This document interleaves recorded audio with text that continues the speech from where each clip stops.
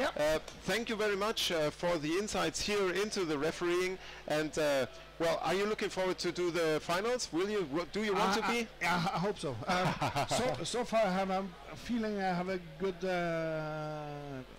control on the games, and the feedback I get is so good. So I hope, because the girls final I don't have to referee. Okay. Because there's no Norwegian team there. Yeah. But against Bamberg and Orcas, I hope. But that's decision I'm taking Manuel. Okay, that would be an amazing game, and I hope for you, you will be refereeing that. I hope so. I like to be in the water. Thank you very much, Kai, for the insight, and see you later. Yeah, thank you. Bye.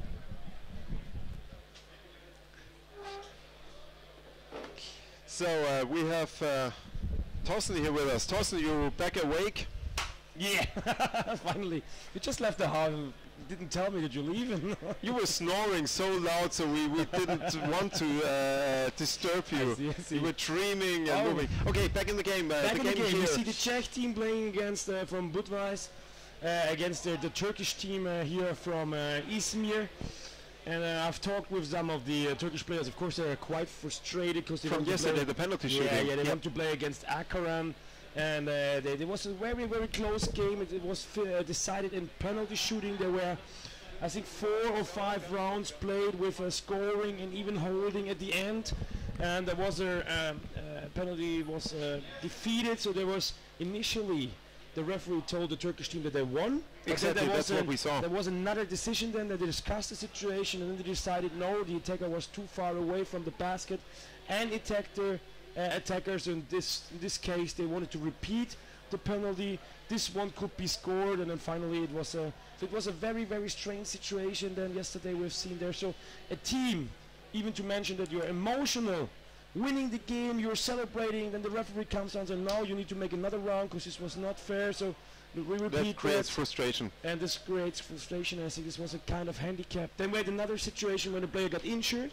I don't know what it exactly was, but there must be something at the bottom. That's so where they worked on the bottom of the tiles. He was swimming through the bottom and he got a cut in his shoulder. Fortunately, he's not that big, so he's still playing. I checked some of the tiles are very sharp, probably, and they try to reduce the sharpness with a tool. So we see here a close match, because on the other hand, I also talked with the Czech team and the Czech team, and they're also very, very frustrated because they also had a very tough game against Ankara yesterday. Yes. They played very well. There even a couple of good opportunities here to get close to the basket. On the other hand, it was then a very good attack by Ankara, which had the chance here to steal a spot under the basket and had really 1-2 seconds time to score, and was immediately made. So later the game, they had done some coordination issues, and they received the second one almost on the empty net goal or the empty goal. So. Yeah, here we see now two a bit frustrated teams here now playing for the place number 7, and we will see who will be here now better in shape or with the better strategy here now around. I was quite wondering, because I asked the Turkish team about how they became champion, and they told me there was a tournament last year. It was played in May or something like that, and they won the final. Oh, there's the score! First goal here for Turkey. Quick. So we've seen Hakan giving a pass to number 12 Erkin, and I don't know who's finally scoring, because it was a pass back to the defender by a player mate.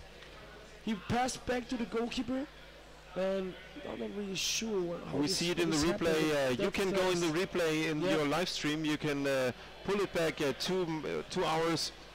And I gave the microphone and take a break. Give the microphone to Jörg now, and have a coffee and get a new players list here, new referee list. Thank you for listening to me, and be back in a second. The score was very, very quick so far. So you see here the Turkish team now, they're very famous for some of their open ball handling and some of the spine passes that they did. So if you go back to the game, I'm not really sure it was Hakan with the number 10 who scored the first goal, and he was immediately, so he was definitely involved because he was quite close to the basket. So we are here right now in a very, very intensive game with a 1-0 lead so far for the Turkish team at the very beginning. So let's see what the Czech team is doing here now. They had a very strong defense yesterday against Ankara and all the other tough teams they played against. So this is a big surprise that they're getting this goal. So Jörg is now here with me. Jörg, you're You've seen a couple of female matches now here, being back on a tough game with two very physical playing teams. And what do you think about your opinion so far? What was the mistake the Czech team did? Yeah, I did not see how Turkey the goal. I think it's always the matter how you position your defense around the goal. So that Czech team at the moment it's coming quite late down in the defense position. The forechecker is basically too far away from oh, there's another one! Another goal from this the open side and pushing away the goalkeeper from the bottom. The defense player came too late into the position. So we see in the defense that defense player below the basket is coming too late down, and the forechecker is too close involved in the defense, is not attacking the but this was quite good. Now we see timeout here by the Czech teams already.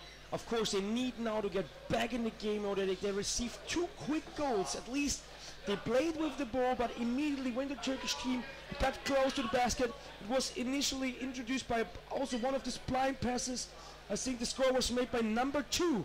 So the Turkish number 2 was the game style was very nice. You've seen the attacker was attacking the defender, and then he made a kind of you can say blind back pass on the other side. Number 2, I don't know who this player is, but he received the ball and he had the chance from the open side spot to go directly to the goalkeeper. The defender was too far away. This was a correct mention by you, and then he had the chance to score. So we see here this idea of Turkey to go close to the basket and make some certain blind passes behind the back. Do you think this is something more teams should establish in their game style? Everything it's about body memory, I would say. Every move should be quick attack by Turkey with 3 guys. Oh, this was another nice shot by number 6 here. Over the goalkeeper, just tipped on the top of the round the ring, and but the counter that still have in the ball position, it's difficult for the Czech you see here team. now, yeah, you see a bit, I don't know, the Turkish team is probably they're trying to play their, what would you say, to play out their frustration here. They're really fast in this game. They're attacking so engaged. Even with a 2-0 lead, they don't stop attacking here. They had so far 3 very good opportunities. They made 2 goals, and this one was a shot over the goalkeeper, and he hit the ring of the basket. It was very close to make here the 3-0. So far, I'm not really sure what the Czech team can do here. They played so good yesterday. I think this gives at least a warning, grabbing on the throat, maybe 2 minutes. I'm not sure. No, it looks like just a warning against the player. We see the Turkey are very aggressive. The one Turkish player positioned near to the defender on the goal. But now we have 2 less Turkish players under the water. They're not mentioning to bring the ball to this player, but at least I've talked with the Turkish team. I was quite surprised. So they have some really young players. I think the youngest players is 19 years old in the Turkish squad. They have some couple of players who are around 20 to 24, and too experienced like Hakan and Erik, who are a bit over 30, maybe 33, 34, and 2 players even older than 15. Did you know that? No. Do you think how long can you play underwater rugby at least with an age? I know players they're playing still Bundesliga 55 and even more and over, and they're very. But do you think there's an age you should stop, or is it just a matter of your stamina and their physical? I stopped when it's losing hurts too much. That's true. So that was basically my decision to stop. And when I can't. What was your age then? So how old have you been then when you stopped? I stopped national team 99. Mm-hmm. How old have you been then? And actually I was 35. 35. No, this is quite young, isn't it?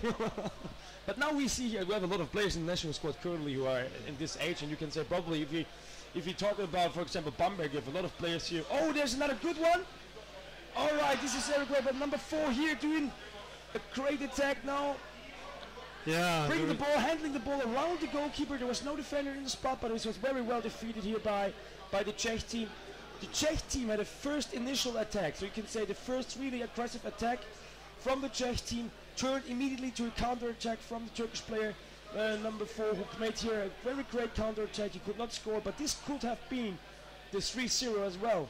So far, the problem that the attacker was too high. Yeah, definitely. This also. The goalkeeper was with. He attacked immediately the goalkeeper and on a, you can say, a couple of centimeters over the ground, and not using the floor as a fixed point to bring more power into the. So it was too high attack. If he would attack from one side from the bottom and then move to the other side, he would have enough time.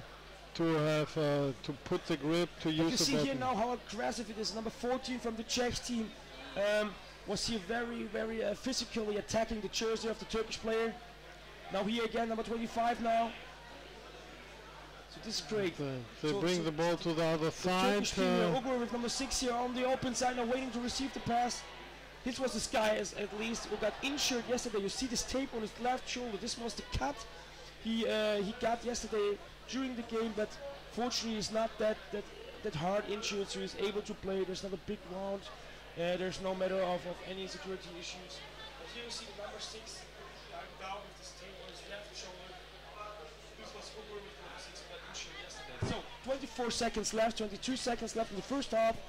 So far we've seen just one single chance to oh, the defender's not seeing where the ball is. This was also a big defense mistake. I don't know what's wrong with the Czech team today. They need to wake up here. Yeah, the Turkish game is very aggressive. Ekin now having the ball, number 12 now.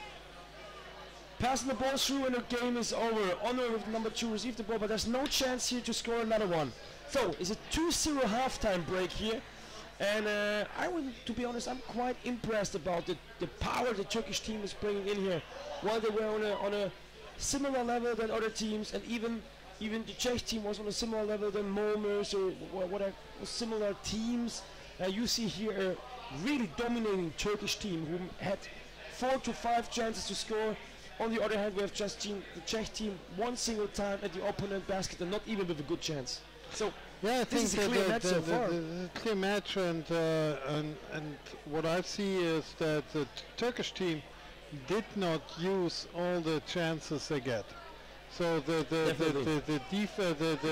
attack on the goal is not enough consequent. We've seen the one thing. So we've seen the first goal. It was maybe Hakan was close to the basket, gives a pass on the open side, and he scored in. What was more or less a physical goal.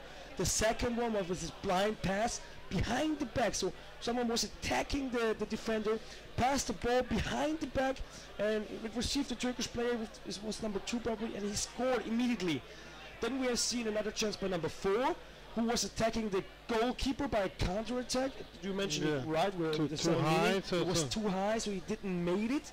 And at least we had the chance by the player who was throwing the ball over the goalkeeper, and he hit the ring of the basket. It could be even a 4-0 now so far for the Turkish team. Now what I'm surprising, as always, you see there's a player position near to the goal and wait that he get the ball.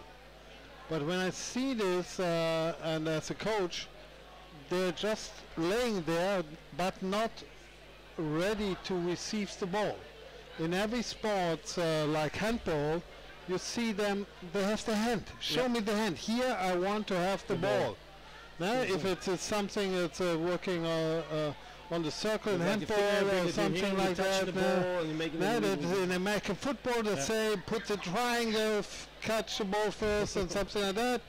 And there the guy is laying and the hand is wherever. And when the ball comes to them, oh, the ball is coming. Up in the chest. Something like that, or they don't look. So I can't imagine why the players in this position don't show the ball.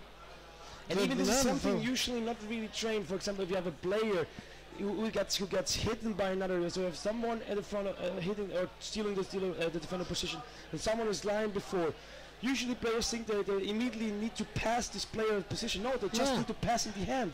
So even if the player is in front of me, I can raise my hands up, just give me the ball inside my head, bring me the ball down, pushing the defender away, so I have time to spot. Yeah. But this is usually what we probably need to train more in underground rugby in a lot of teams. So far we see a Turkish team here. Ekin again was winning initially. He was the first touching the ball, but the Czech team got the ball possession now here. Let's see. The Czech team here now, back in the second game now. They're immediately starting to attack. There's the first good chance here to score number 11. Probably it was Jaroslav Gracia here. Jaroslav Gracia with the first good chance here for a Turkish team to score. And the referee came to the surface. I'm not really sure what he's saying about, but it may be that the first good chance here. Is it a penalty? I'm not really sure. It is a penalty. Penalty wide. This is crazy. So Czech being back in the game. They didn't have any chance to score in the first half. Now they're back with a 2-0, coming back in this game, getting the ball possession, immediately attacking the basket like they did it in the other games before against Akron, for example. And now Jaroslav Gracia with the best chance so far. We're pulling the ball against the head. The goalkeeper here with a foul tried to stop him, and now there's a penalty. It is now a good chance now here for Budweis to score. They need this goal right now to get back. So it was number 22 of the Turkish team who was sitting on the basket, and now we see here number 9 trying to defeat here against number 55, who's Alice Peterka. Oh no, he lost the ball! Oh my God! Alice Peterka lost the ball against number 9 of the Turkish team. He was not able to score here. He went really quick down. He tried to score immediately. This is... What do you think is the best strategy? What would you have done in this position? I was always defender, and the thing is, the trick as a defender is, when the guy tried to grab you with one hand, he forgot the other one. Yeah. And this is so much focus in one hand. Yeah, they try to keep the ball somewhere, protecting and concentrating only the grab. And the guy, the hand with the ball is forgotten at that moment. This could have been a game changer here. So far, the Czech team missed the chance now here to score another one.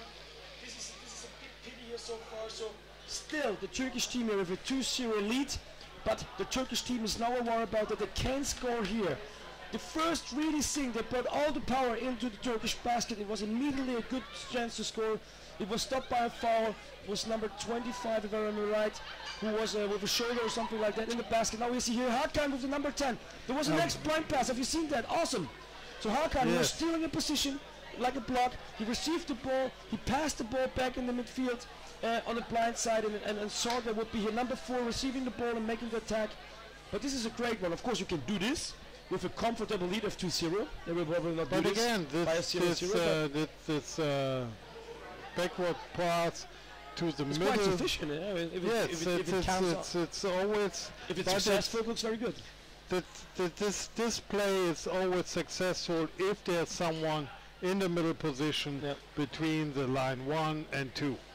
So this is, it's one of the weakest area because it's difficult to defend, and if you control this position, you control the forward passing, the ball movement, and so on, and did not give the chance for the defender and forechecking to destroy the game.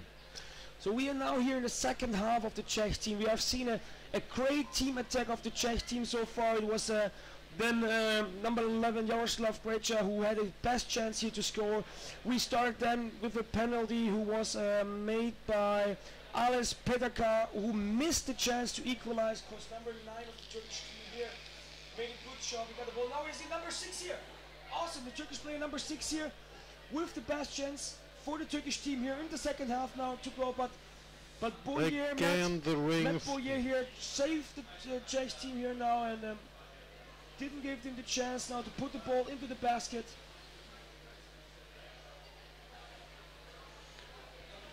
So Matt Boyer here still keeping the Czech team in the game. It's still at 2 goals. They need 2 more goals and they have 5 minutes left. So here in the second half, So far, there's now an equal second half here with one very good chance on both sides.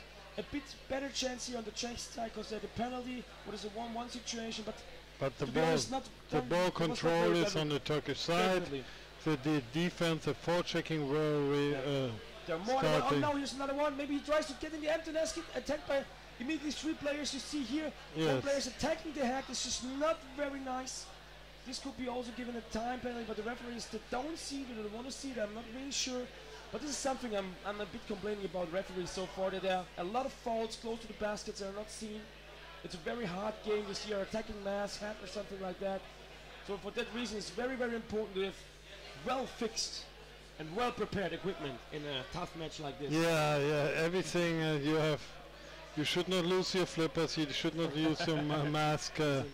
Everything should be 100% fixed. You hear probably the best advice you can get by a national team coach.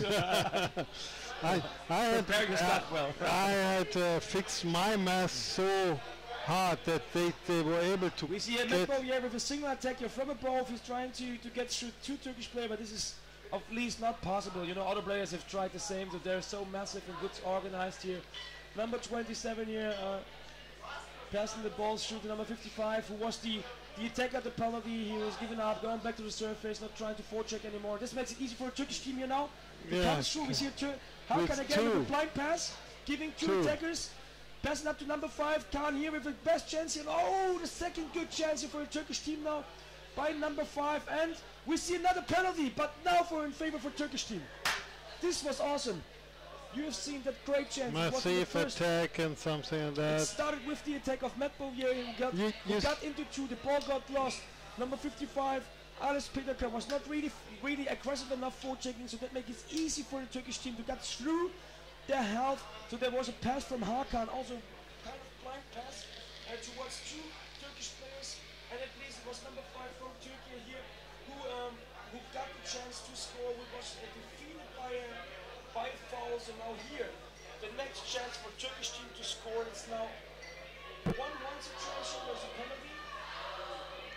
So and we've seen here number 5. It was Khan, maybe his name is, who tried to score here, and so attack from and it was defeated by a penalty. From that try to get a, so now the defender is too passive, so the ball is controlled.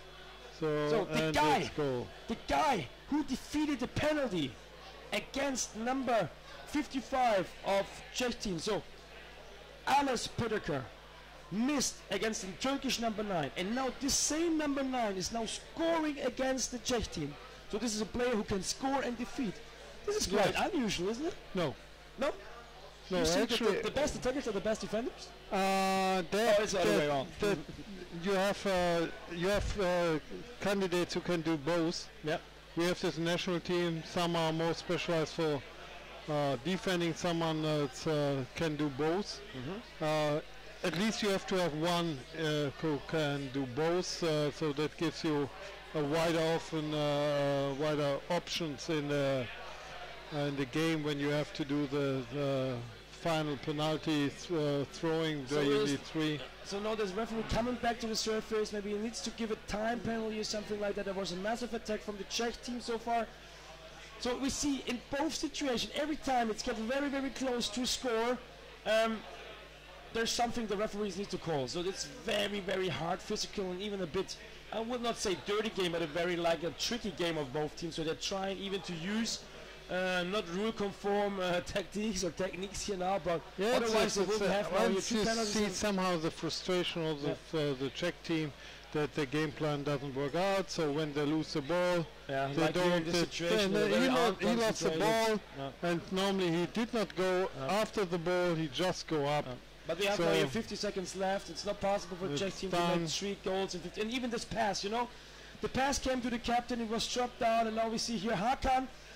Oh yeah, he was held by the hand, so he passed the ball in front. So the player needs to stop him holding, and then he tried to score here. But this is very, very interesting how fast the Turkish team is, how prepared for these counterattacks here. The Czech team, they did a good job, but to be honest, they made too much mistakes here in the defense. They were giving too much space for the Turkish team. They lost too quick the games, unconcentrated passes. Like we have seen here before the corner, there was an incomplete pass, and even without any activity of the Turkish team, even there was no forechecking, the ball dropped at the floor and was caught by a Turkish player. These are mistakes you cannot do on such a level. So this was a clear victory for the Turkish team. The Turkish team from Izmir now here is winning 3-0 against the Czech champion from Budějovice. It was a tough match, very physical. Both teams had the chance of a penalty. The Turkish team made it. On the other hand, we had Alas Pedaka with the number 55 who was not able to score against the Turkish number 9. And so all in all, we need to say this was a almost earned victory of the Turkish team. Definitely earned. Torsten, who will you interview? Did you interview somebody from the Turkish team in their final match? Yep. Gabi's got the camera. And you can take a break. So you can think of, maybe Hakan doesn't speak such good English, but they have some players who can. You know Gabi, right? Thanks. Hello, Georg. We're back together again. Yeah, pleasure for me. Yeah. I'm a water rugby specialist and opinion maker in underwater rugby, I would say. Seeing your article. I only reflect what people tell me. So. Everything what you wrote and reflection is also part of you. Well, it's good, not artificial intelligence. What do we got coming up for our next match? Now we have the Piranhas, which just salute into the camera. And the other team is, let me see, I could not recognize, not displayed yet. No. Oh, here we are. Yeah.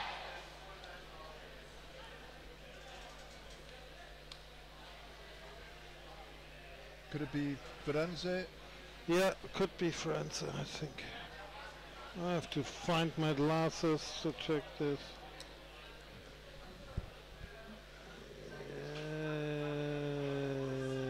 Yes, this is game 62. It is Firenze against Piranhas. Now we see it also displayed. This is the loser of the semi-final 5. Right. But it's but this is Piranhas. Now Piranhas this against Firenze. Yeah. So we have here game 61, 62. 62, game 62, that means we have another 7 games to see after this. Some of the most exciting games, the finals of course to come, and the bronze matches. Yeah. But the finals will be tough, especially for the Duisburg team in the final against Ankara. Even I'm a member of a Duisburg club, and might not say that, and I hope no Duisburg players listening at the moment. It will be tough, and they have to perform excellent in order to have a chance to win this game.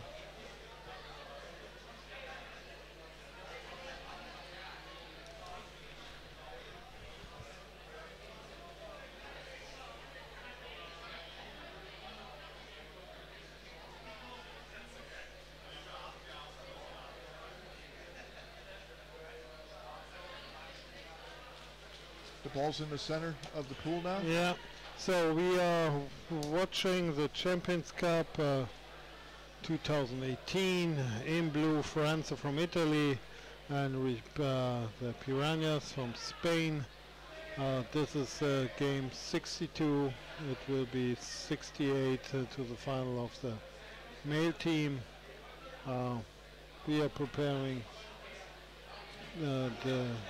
these women teams. We have here in Berlin this time 27 teams, 15 man teams and 12 women teams out of 15 nations around the world, from Singapore, Australia, United States and all over Europe. It's impressive to see all the teams here. And good progress in developing new teams. Yeah, and seeing totally new teams coming, playing first time in this international circumstances and opponents. It's interesting to see how fast they're adapting tactics, equipment style, behavior, and something like that. So this is, I think, a big part of the social media, so that you can see the sport, like we are broadcasting this, explaining that.